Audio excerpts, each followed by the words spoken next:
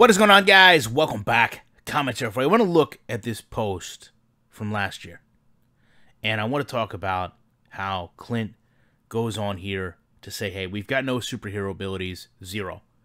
Everything is based in realism, authenticity, and gameplay. And I think when you look at Madden, where we are today, it's important to understand that this is what consistently Clint Oldenburg has said from day one. And with that in mind, I want to play a clip for you guys from his really first interview that I can find with Madden NFL 13. And I want you to listen to what he says about what he's going to bring to Madden.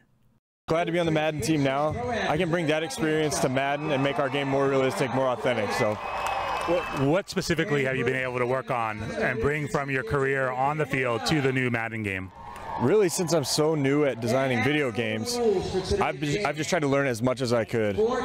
Going forward, obviously, I want to put more into the offensive line because that's what I was. But just interactions, player-player interactions, cutting, blocking, tackling, things like that, just to make it more realistic. I do a lot of different work day to day. I watch a lot of film.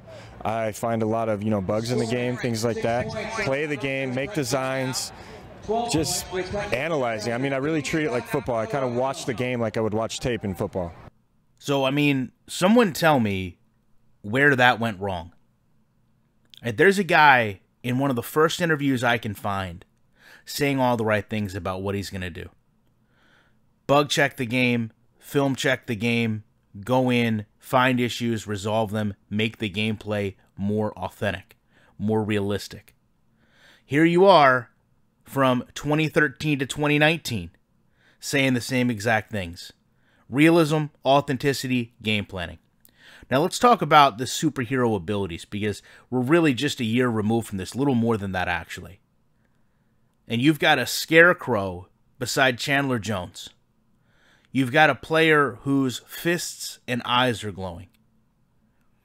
Where is the direction of this game for the people that have built and designed it for the last 9 years versus the impression they are giving the people that buy this game?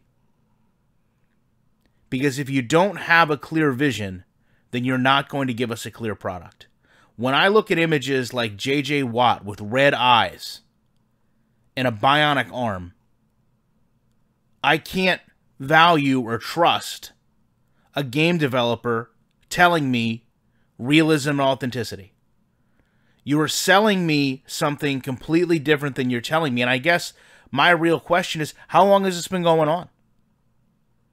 How are you, as someone with your name in the credits of this game, preaching to the community that you're there to make this game better with your NFL experience and then idly stand by and watch images like this project how your game is going to be sold when Nick Bosa comes out with a bionic fist? It doesn't make any sense to me.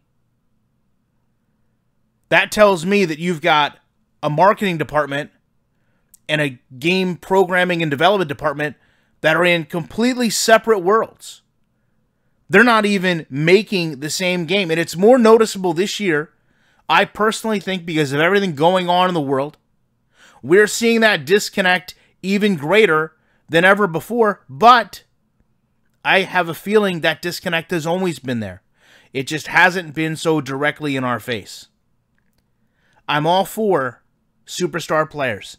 I'm all for players that make a difference in a game, make an impact in a game. As a Colts fan, I've got a list of players, some of the greatest that ever played the game, that truly made changes on an offense and defense perspective. But if you ever thought that I thought Edgerrin James's eyes were going to glow blue before a game, or Peyton Manning's arm was going to turn biotic in the middle of a quarter, then I don't know what to tell you. And I certainly don't expect that in the only simulation football game on the marketplace today, according to the contract and agreement they have with the NFL. I don't believe you need somebody with any NFL experience to sit here and put together a game where players' eyes are going to glow, or their arm is going to be bionic, or you're going to show them as some comic book hero. I understand to some this isn't a big deal, but the reality is, to understand where we are, you have to understand where we've come from. And what we've come from is a consistent message that the game will improve, be based in realism, simulation football, and authentic gameplay to what we see on Sundays. But what's actually happened is a gameplay that has not improved, a fan base that has continued to ask for the same things, and now a company that's putting out an image that directly contrasts what they're selling. Now, Clint has me blocked on Twitter, but I would really love to have somebody send this to him. And honestly, Clint, to a man, I'd love to have another interview with you and try to understand how you can sit here for so many years and sell us a product and then be willing and accepting of what is coming out of the marketing for this game. Because I believe you, of all people, should be the one standing up in our place and saying, no, this does not represent the product I've been trying to create. This does not represent the vision I've been sharing with the community, and I do not want these images to represent the product that my name goes on. Love to know you guys' thoughts on this. Appreciate you checking it out. You know I will be back in the week with more commentary.